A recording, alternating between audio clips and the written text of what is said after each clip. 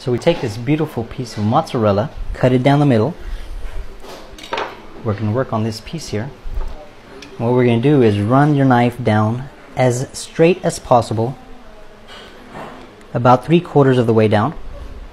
Now this bottom part is going to be the part that's going to be holding everything together, so don't cut all the way down. Slowly. And cut. Next step, onto the flour.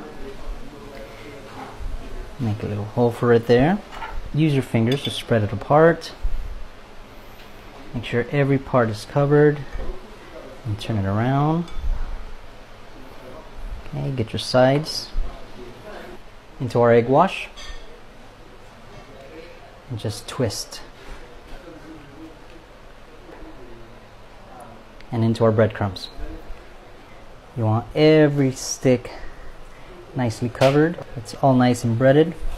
Okay, shake it off just a bit. Bring it over here with the rest.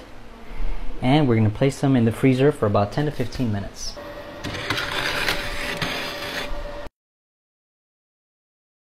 Place it in your hot oil.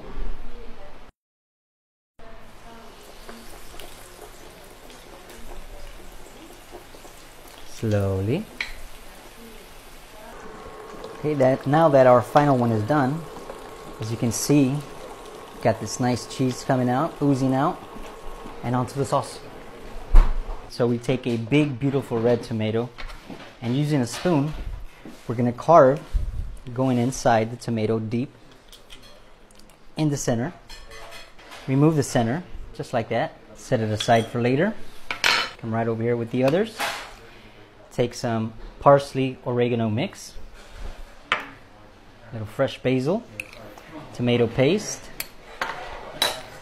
fresh garlic head, salt and pepper, and the olive oil. We're going to pop these right in the oven at 350 degrees Fahrenheit for about 30 to 40 minutes. Alright guys, so we are back from the oven with these beauties. Carefully take out your roasted garlic. What we're going to do here is use the inside, obviously. We're going to squeeze.